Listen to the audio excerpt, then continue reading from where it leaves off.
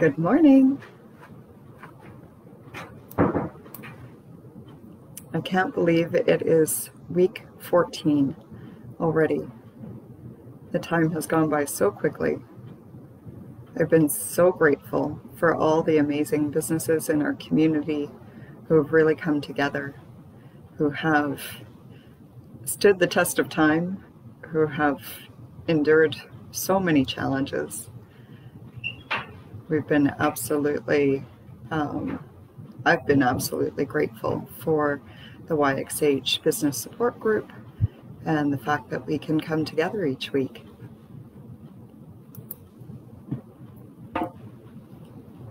I know there's so many businesses who are reopening, relaunching. A lot of people are getting back into their routines. And so I had figured that this would be our last weekly wrap up before the summer, just because, you know, a lot of people are going to be starting holidays and vacations. I know I'm going away next week. And as businesses are reopening, I know it's become even busier than before, and we don't have as much free time to engage virtually as much as we did before. And so we'll have to look at other ways that we can connect and engage. I see 3 people on so far. Good morning, Sandra. And we weren't sure if we were going to do the weekly wrap up today, and I thought, well, we didn't really conclude last week and let people know that it would be our last one, and I didn't want to end on week 13, so I figured this is a good opportunity to wrap things up and conclude before the summer. So for those who end up watching later on today, I encourage you to type into the comments, over the last 14 weeks, what has been the key thing that stood out for you? What has been perhaps something that's been the key highlight or one of the key learnings or aha moments that you've had over the last 14 weeks?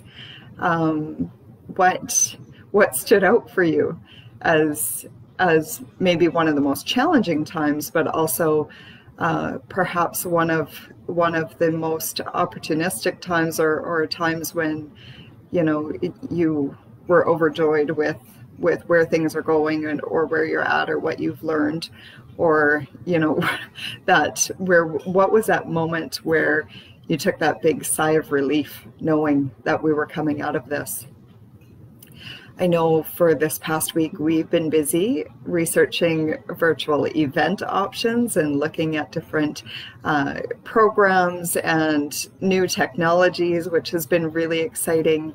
We had a webinar with CMHC and the Alberta Chambers of Commerce around the Canada Emergency Commercial Rent Assistance Program. And that is now on our website. So if people didn't have an opportunity to check that out, you can go back and take a look. I know that Apex has some exciting things coming up in the days ahead, so I'm looking forward to those initiatives as they roll out. And Sandra, you've been so passionate for this community and the opportunities that we have, and you're an amazing individual, and you're going to lead this community moving forward as it pertains particularly to technology and innovation. So that's very exciting. There's lots of things happening in the background. Good morning, Pat. And certainly we stay vigilant and we stay very busy working on behalf of our business community, all of our business support organizations. We also this week had a National Agriculture Working Group meeting. We hosted our virtual town hall, which was a new experience. I certainly always enjoy connecting with our members each week. I know Crystal Metz was regular in these Friday morning groups, and so I had the opportunity to catch up with her via Zoom this week. We had our board meeting, an urban development industry meeting, and we've been talking lots about our strategic plans as an organization, and certainly within our community, how our community is going to grow and develop moving forward. And of course, that comes into play with the municipal development plan and looking at strategies of how we can entice businesses to invest and grow in our community moving forward. So it's a very exciting time, I think, for our community, because there is a lot going on, and you're going to see, a lot of new initiatives as a result, I think, of COVID, because this pandemic has truly accelerated a lot of strategies that many of us have been thinking about, and it just made us implement those a lot sooner than we normally would have in the current environment. But in terms of some of the stuff that came out this week, of course, the applications for the expanded Canada Emergency Business Account are available starting today. So they had expanded the eligibility rules so that CEBA applicants with payrolls lower than $20,000 could apply. And you still do need a business operating account at a participating financial institution and a CRA business number and that 2018-2019 tax return. So you can, if you haven't been eligible or you haven't yet taken a look at that program, make sure you do.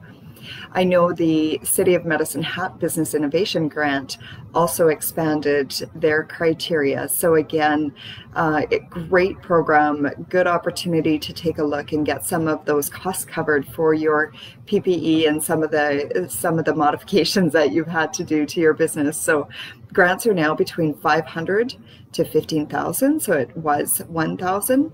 And I know previously the criteria was not less than 2 FTEs as of March 1st.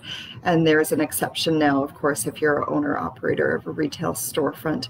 Professional services are also now eligible, so that was a change. So again, as we saw with a lot of the provincial federal programs, these programs do change, and it's beneficial to our business community that our governments are willing to adjust and adapt the programs to make sure that they're meeting those intended outcomes. So make sure thank you so much, Pat, for posting the link within the comments. So that's there. And again, you can use that funding for things that have been a requirement under, the new health guidelines. And so whether that's equipment, tools, devices, signage that you've had to purchase, make sure you're taking a look at all of the eligibility or all of the qualified purchases. And of course, if you have purchased items already, if you've made those purchases between March 15th and June 1st, you can be eligible up to 70% of cost purchase based on your receipts. So don't think that this is just, a forward-looking grant for new costs. If you have incurred costs, make sure you take a look at that program. And then as well, for any costs after June 1st, it's going to be based on quotes received. So you need to have at least one local quote, because we do want to support our local businesses, or 2 quotes if services are being contracted outside of Medicine Hat. And of course, that would need to be supported by receipts once the work is completed. There's certainly more protection for commercial tenants that came into play this week. So Bill 23 was introduced in the provincial legislature. And of course, that's going to protect commercial tenants from being evicted. The survey for the Canada Emergency Commercial Rent Assistance Program is still open if you have feedback on that. And I do encourage people to watch that webinar that we did on Monday with regards to the CECRA program, just so you can get a little bit more insight. One of the questions I did ask was, little tips that tenants could use to explain the benefit to their property owner if there has been a challenge entering into those rent forgiveness agreements.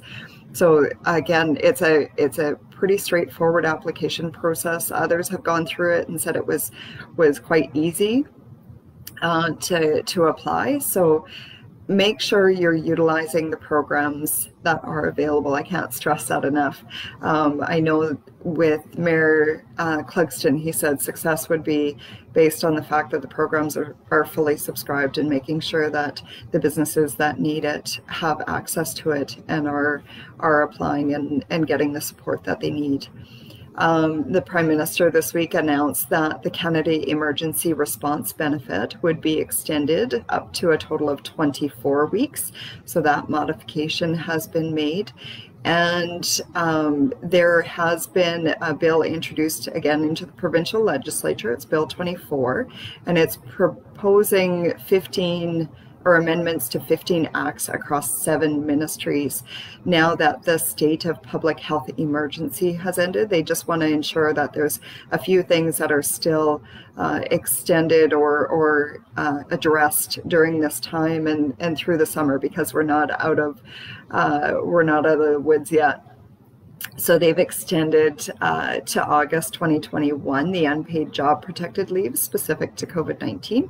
So that's allowing employees to take leave to care for a child or to care for somebody who is ill or self-isolating due to COVID. They're providing updated guidance for operating childcare programs. So they are increasing the maximum cohort group size from 10 to 30. That's both obviously staff and children together. And then they're helping operators reopen and getting access to, obviously helping businesses reopen by ensuring that parents have access to childcare as they're returning to work. They're also allowing for remote signing and witnessing of estate and care documents. I know that's been a challenge, and extending the maximum time for temporary layoffs related to COVID-19 from 120 days to 180 days. So there's an additional 60 days, and that change would come into force upon first reading. Extending the deadline for the public release of Alberta's annual report and financial statements to August 31st.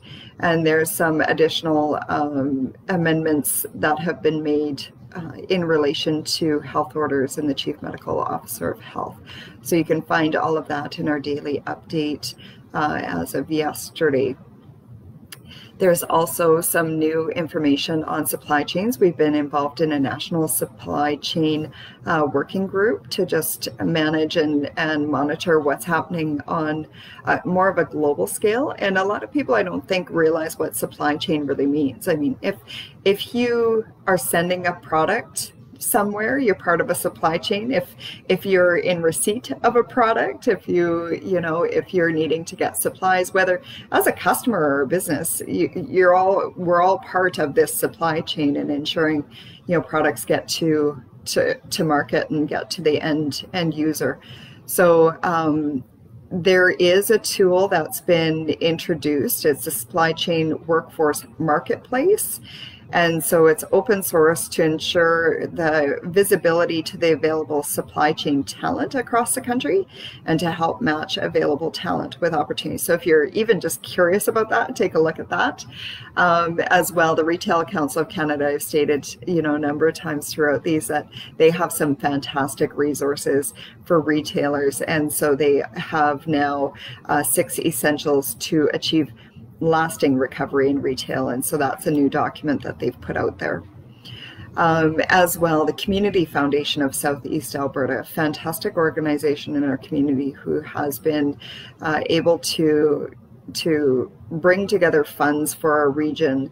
And so they were allocated $363,000 from Canada's Emergency Community Support Fund to support charities in need who are serving vulnerable populations. So there's different types of projects that are eligible for funding for that, and with a minimum ask of $40,000. And so registered charities can apply through the Community Foundation for the various projects, and the application process is available now. We're actually going to be posting this in our daily update today. In addition, they have the COVID-19 Response Fund, which is a local fund that's been generated through the generous contributions of our donors here, volunteers. Of course, the City of Medicine Hat had contributed to that fund, and then there was that dollar-for-dollar matching in addition to the proceeds that we were able to garner from our community from the stay-at-home gala. So the applications process for that fund are now open, and they're going to be reviewed on a weekly basis over the coming months just to ensure that funds can be distributed to agencies as soon as possible. So make sure, again, that you go to the Community Foundation of Southeast Alberta for that information and to apply. Within the agri-food business, there's now a surplus food rescue program, which is a really cool program. There's additional assistance to help overnight camps.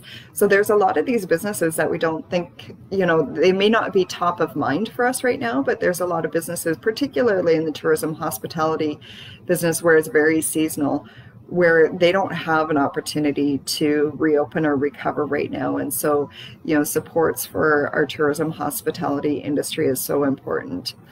If you're thinking of doing anything within the motor vehicle system online, that's going to be down from June 19th to the 22nd, just to update their system. And one of the resource tools that I found really cool, and maybe a lot of you have already seen it, but it's the relaunch status map. So this is different than the geospatial map. I've been taking a look at that one over the weeks, but the relaunch status map actually shows the level of risk in regions and information about local health measures. It shows the number of active cases, the number of recovered cases, and so you can, I actually like this map better than the geospatial map. It's quite similar, but then it also is color coded with regions that are under watch. So again, if there's more than 10 cases in a region, they go into a watch under Alberta Public Health. So if you're curious about that, that resource is available and is a pretty neat little tool if you're wanting to get a quick snapshot of what's going on in our province. Of course, a lot of us are excited that camping is going to resume and we can get outside and enjoy our beautiful, within our region, all the beautiful scenery and parks and rivers that we have here and across the province. And I know I'm looking forward to getting up to the mountains. That's kind of my escape in the summer, is getting up to the mountains and walking through and up to the waterfalls and doing some of those big hikes up there. So I'm quite looking forward to that. Of course, make sure that you're checking out the Parks website. So whether that's the Parks Canada website or the Alberta Parks website, making sure, it's so important now more than ever to make sure that you're planning before you go, making sure you're taking a look at the different municipalities that you're going to be visiting, making sure that you're aware of what some of the protocols are, what's going to be open, what's not. I think I'm a planner, but I think even more now, we have to be diligent in terms of checking that information before we do travel. Of course, the Canada land border is also closed for another 30 days, so that's extending to July 21st. So if you were hoping to get across the border early in July for some summer holidays, that is still going to be closed. I know there's lots of people from here that go down to Whitefish, so you may have to delay your plans just a little bit more. There's more provincial historic sites reopening. So again, this is one of those things where if you're planning your summer holidays, or if you're going out and you want to stop into some of these iconic locations, just make sure that you are checking before you do travel to see whether or not those facilities are open. The Government of Canada announced that they're going to be launching a nationwide mobile app for that contact tracing. And so that's going to be available, and certainly we had the app within Alberta. It's one of those things that it only works as well as the number of people who download that, so that we can make sure that we're tracking those cases. It is voluntary, and the national one is going to be voluntary as well. A few things that are happening locally. Of course, we've talked a lot about the MDP, the Municipal Development Plan, so I encourage you, if you haven't yet, check that out. The deadline for survey responses is coming up on June 26th. They have videos, they have the full MDP plan.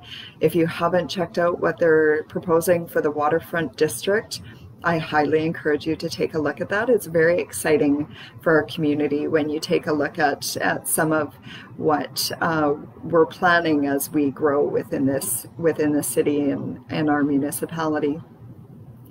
If you're a frequent driver in the downtown, you'll want to make sure that you know that the speed limit is being lowered to 40 kilometers an hour. And you'll also want to be aware that Finley Bridge is having some resurfacing project, or their resurfacing project will begin on June 24th.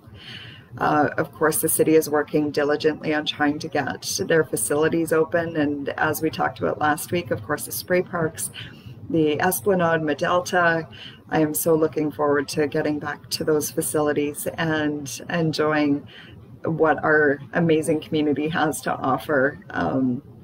I still haven't seen Teresa's exhibit in the Esplanade. I've seen kind of a little bit of a virtual tour online and a little sneak peek, so I'm looking forward to seeing her work because I'm definitely a fan.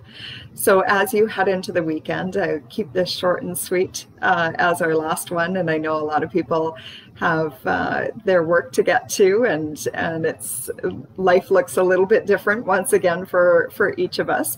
But make sure you visit the farmers market. They kicked off last weekend, and so they're going to be open this weekend. Make sure you book your time at the Esplanade. So again, with a lot of these facilities, you do have to book online and make sure that you have that time slot booked. The food truck frenzy is kicking off this weekend in Kincooley Park. So they're going to be there from 11 o'clock to 3 o'clock on Sunday. And so if you haven't been to a food truck festival or food truck frenzy, I highly encourage you. We have some amazing food trucks. So I know that Cheesy Business is going to be there, Pootie's Poutine, Sammy's Curry in a Hurry, Kona Ice, Gypsy Girl, and Fresh Squeezed Lemonade are on the docket for Father's Day. So if you don't have any plans for Father's Day yet, you can head over there. Baba Clucks, which is the new restaurant in Redcliffe, has their grand opening on Saturday at 2 o'clock. So you can join me over there. I have been looking forward to trying the homemade pierogies and cabbage rolls and having some of that amazing authentic Ukrainian food that some of us I know quite enjoy, but we don't get often enough. And of course, there's some reopenings that are going to be happening. I'm looking forward to all of these businesses opening their new locations. So we had a sneak peek that Redcliffe Bakery is opening a location in Medicine Hat, so I'm looking forward to that. There's that new pop-up patio pub that's going to be opening on 3rd Street, the Yard, and there's lots of things coming up. So just make sure that you're staying in touch and staying in tune with things that are going on. We'll continue to do our daily updates on our blog. So if you're curious on the day's news, you can always get up in the morning and take a look through the daily update at medicinehatchamber.com and see what occurred in the day before and still get your daily news. Our news outlets have been absolutely fantastic in profiling some of the stories, and certainly there's lots of information that we can find online. So I have enjoyed connecting with each of you over the last 14 weeks. I can't believe it's been 14 weeks. And it's been such a pleasure to have coffee and to connect and to just engage with each of you. I know it's certainly odd for me on this side when I'm just staring at my computer, but it's been a joy to be able to see the little eyes and know how many people are on the call each morning. And certainly I appreciate the comments that each of you share each morning. And Bella, I see you're there. So I'm just curious. I've been watching your Facebook page. I'm curious when you're going to open. So if you can post, because you're going to be one of the first restaurants, or when you open, I want to be one of your first customers back in, because I've certainly missed your amazing food that you have. So please engage, connect. We'll have to figure out maybe a live coffee that we can have in person with the core group of people that have been on every Friday morning. So thank you so much for your engagement and for your continued support. And it's been an absolute pleasure, and I look forward to connecting with each of you in person soon in the coming days and weeks and months ahead. So take care and have an amazing weekend ahead. Make sure you thank all those fathers in your lives and celebrate with them as well. Take care.